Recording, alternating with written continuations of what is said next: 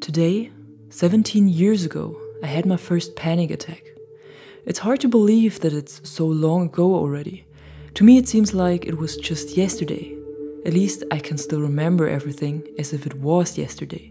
I was only 19 years old and had just started my first year at university. I moved into my first own apartment, about an hour away from my parents, and I was curious and excited about the life that was ahead of me. But then, things changed rapidly and everything seems to get out of my control. First, one of my friends died in a car accident. She was only 1 year older than me, and after finishing school we felt like we had the whole life ahead of us.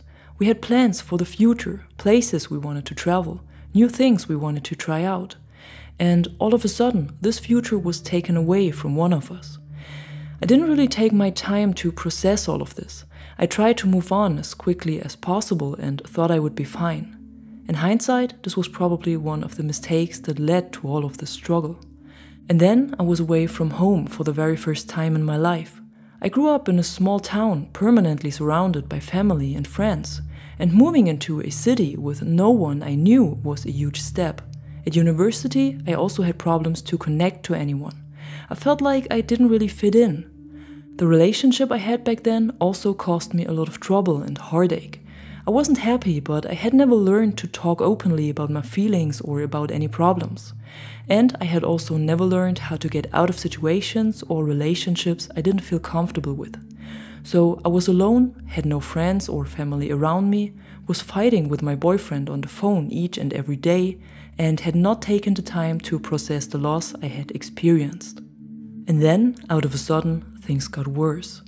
It was a Saturday evening. I went to the movies with friends and my boyfriend in my hometown, and about halfway into the film, I started to feel strange, as if the room started to move around me. It became difficult for me to breathe. My heart started to beat as if I was running a marathon. My palms were sweaty, my breath was going faster and faster, and I felt more and more dizzy. And as if I was about to lose consciousness every moment. I looked around, but no one seems to notice my change in behavior. I didn't really know what to do or what was happening to me. The only thing I felt was the strong urge to leave the room, to run away, so that's what I did. I left the cinema hall and went to the restrooms and splashed some cold water onto my face, hoping this would help. But it didn't. And it seemed to me like no matter what I tried, nothing could stop that feeling. And not knowing what to do, I just walked around the cinema's entrance hall and must have looked completely desperate and also exhausted by that time. Cause a woman who was a member of the staff walked right over to me and asked me if everything was okay. And apparently nothing was okay. But since I didn't really knew what was wrong myself, I just said that I have some circulatory problems, cause that's what I thought it was back then. So she offered me a glass of water and asked me if I wanted her to call the ambulance. But as soon as she had said this, I had this picture in my head of me being packed into the ambulance while everyone coming out of the movies would stare at me.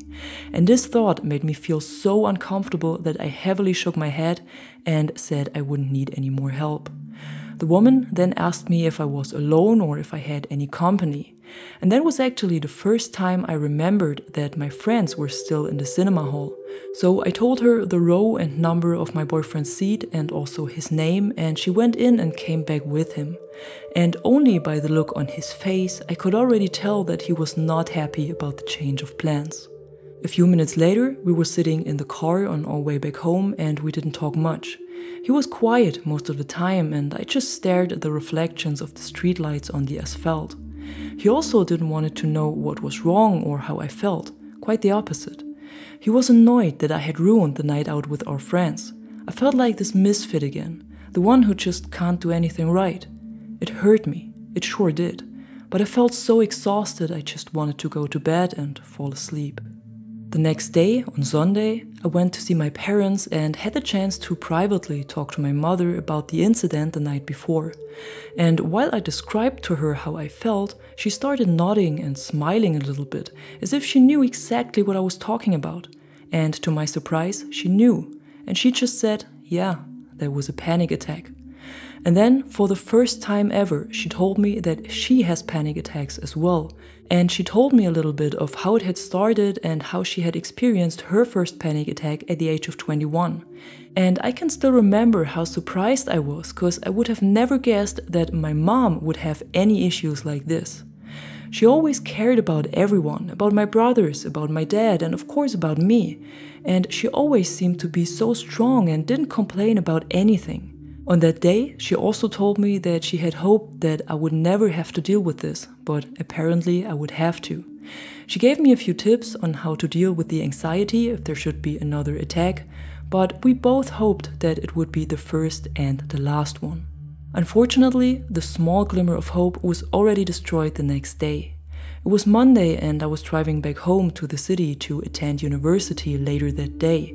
And while I was in my car and in my apartment, everything was fine. But then, when I walked to the lecture hall, I felt it again. The dizziness, the sweaty palms, the racing heart, and the urge to run as fast as I could and as far away as possible from whatever it was that frightened me.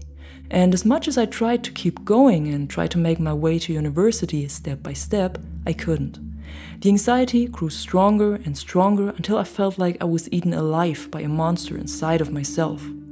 And the only thing I could do was go back home. On the same evening, I drove back to my parents. I felt horrible and being alone didn't make it any better. I also wanted to see a doctor the next day, hoping they would be able to help me. But the next day, I wasn't even able to leave the house anymore. Only 2 days ago, my mom and I were sitting together and were talking about the chance that it would only be one single panic attack. And suddenly, I was standing in the hallway of my parents' house and couldn't even open the front door. Even the few steps over to the letterbox were too much for me to take. I felt like I was trapped inside of my own body with no way to escape.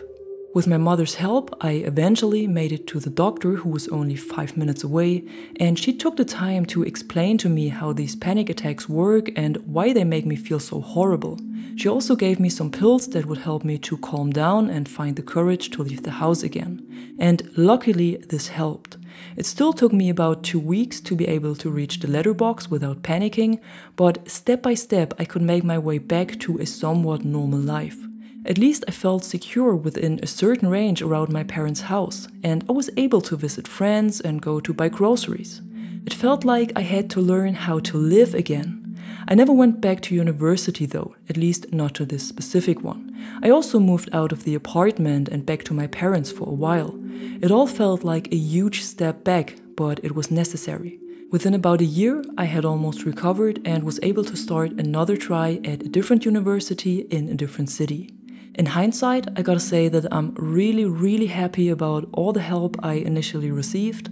By the employee of the cinema, for example, who saw that something was wrong and that I wasn't feeling well and who immediately came over to me and offered help.